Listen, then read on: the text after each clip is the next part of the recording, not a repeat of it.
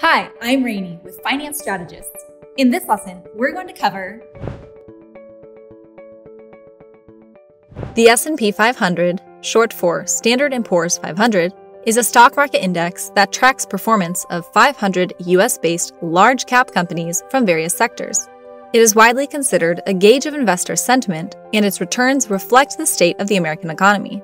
Thus, returns from the S&P 500 typically go up when the economy is doing well and typically trend downwards during a recession. The S&P 500 is a market cap-weighted index, meaning companies with the highest valuations have the most impact on the index's value. To calculate the index value, take the price of each share times the number of shares that can be traded on the open market, known as float, to give you a company's float-adjusted market cap. Then add the value of all the float-adjusted market caps of the companies in the S&P 500 and divide by the S&P 500's divisor. The divisor is used to account for changes, such as stock splits and new companies entering or exiting the index. Also, the sum of market capitalization of companies listed in the S&P 500 amounts to trillions of dollars, so the divisor normalizes the value to a more digestible figure.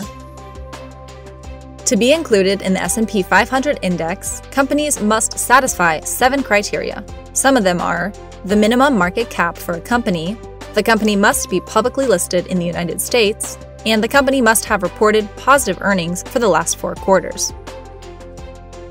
The index's composition is reviewed each quarter, and new companies are added to it or previous ones are removed from it. The S&P 500 index was launched in 1957 and had 425 companies from the industrial sector, 25 companies from the railroad sector, and 50 utility firms. Over the years, the index's composition has changed to reflect the current American economy. Technology is currently the dominant sector, accounting for more than 1/4 of the overall index. The Dow Jones Industrial Average, which consists of 30 stocks, is another popular index used as a bellwether for the overall economy. But the S&P 500 is considered a more accurate barometer of the economy because it has more sectors and companies in its index. While it is not possible for the average consumer to invest directly in the S&P 500 index, they can invest in one of the numerous indexes or exchange-traded funds tracking it. Let's hear from you. Why do you think the tech sector accounts for more companies in the S&P 500 than any other sector? Leave your answer in the comments below.